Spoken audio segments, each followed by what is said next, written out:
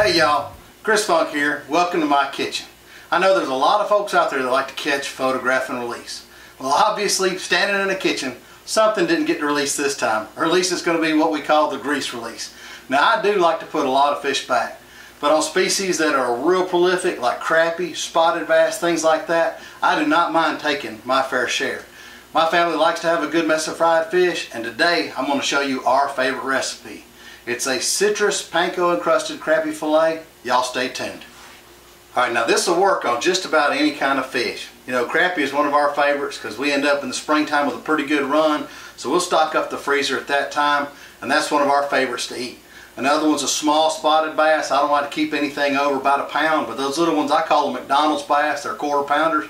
They are one fine eating critter. So any type of a fish that you want to use for this, you know, that's a real good white meat fish, this will be a good recipe for it. You're going to need a couple eggs, some regular flour, oil for frying, panko breadcrumbs. Now this is the kick. This is what gives it the crunch. You want this. And we like a couple different kinds of citrus mixes. Our favorite is probably this Mojo Mama. It's a really good Mojo season. It's not too salty. It's got a lot of citrus flavor to it. Our other favorite comes from Weber, and it's a zesty lemon. This is really good. And of course, if you're in the Funk household, we use a lot of Tony Chachere's, so have this handy too.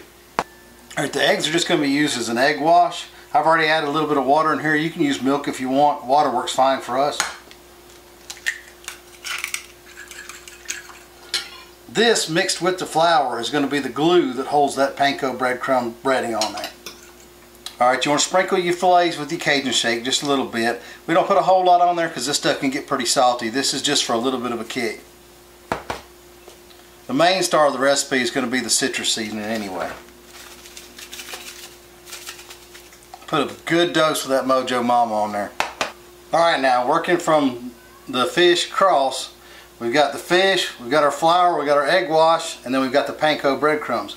And you can see the panko is extremely dry, very, very crispy. This is what makes the magic in this recipe. You want to go ahead and flour the fish. It's just a light dredging. You don't need a whole lot. Like I said, this mixed with the egg wash is going to be the glue that makes everything work. I've already got the oil in the skillet going. It's about ½ inch deep. This is not a deep fry. This is more of a pan fry. So you don't need to immerse the whole fillet in it. You're going to flip these halfway through. Just make sure you give them plenty of room. Now, dunking that in that egg wash. Then coming back over here in the panko. And you can see how it sticks. I'm telling you, that right there is fit to eat. And I like to work one skillet full at a time. Like I said, you do not want to crowd this. If you crowd it, it won't crisp up as well. Give it a little bit of room to breathe while you're frying it, and it'll work out good for you. Alright, now once you've come up to about 325 or so, take your fillets and just ease them on in there. Like I said, you want to give them a little bit of room. If they're touching anywhere, that's the spot that won't be crunchy. As long as you've got areas around the side for that grease to get around and get on them, that right there is going to be what we need to have. Alright, you can see by the edges, this is starting to brown pretty good.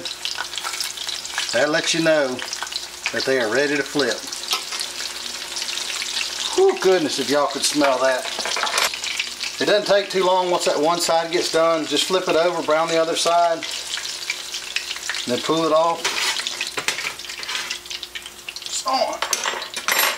Alright, y'all, just got the last batch off. It's time to start eating. Now, I'm not an expert at cooking, but you can tell I'm pretty good at eating.